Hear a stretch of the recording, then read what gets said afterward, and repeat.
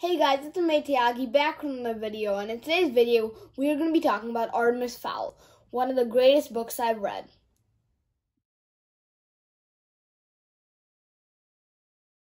This book is about a 12-year-old criminal mastermind millionaire whose name is Artemis Fowl. Artemis Fowl captures Captain Holly Short of Fairy Police for her superpowers. After capturing Captain Holly Short, Artemis Fowl gets in trouble with the Fairy Police.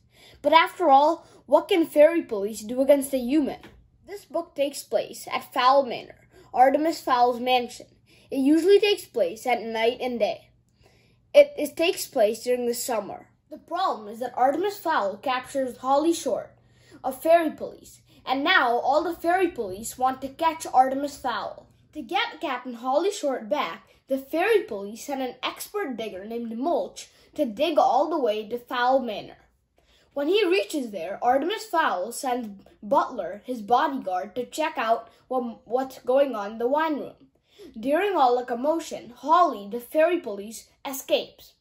But Mulch is pooping out all his debris that he ate when he was digging all the way to the ground, Butler gets hit with the debris and falls unconscious. When Mulch knocks out Butler, he finds a super precious book and runs off with it. I would recommend this book to readers that like mystery, twists, action, and suspense. This book is kind of boring at first, but as it goes on, the story gets really interesting. I would rate this book 9 out of 10. I'll do that because at the beginning it is kind of boring, but as it goes on, the twists and turns and the suspense and action and adventure is very exciting. This book got really interesting as I neared the end. I couldn't even stop reading the book once I started. It was such a good book. Don't forget to like, comment, subscribe, and turn on post notifications. Bye!